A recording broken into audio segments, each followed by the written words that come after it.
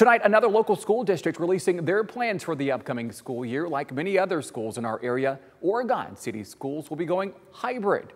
But as Kaylee Kirby explains, leaders there hoping this won't be permanent. Oregon City Schools released their back-to-school plan to families Tuesday night.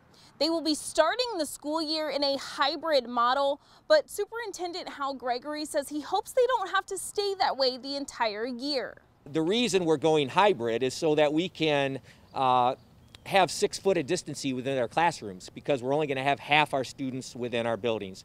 Starting August 19th, students will return to school as part of the Green or Gold group, which is determined by a student's last name. Green will attend school on Monday and Thursday, and Gold will attend school on Tuesday and Friday.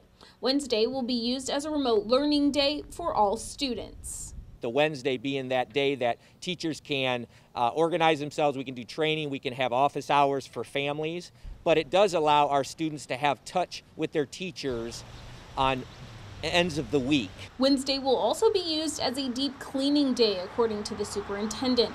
All students and staff will be required to wear masks during the school day. Gregory says traffic flow of the hallways will be different as well.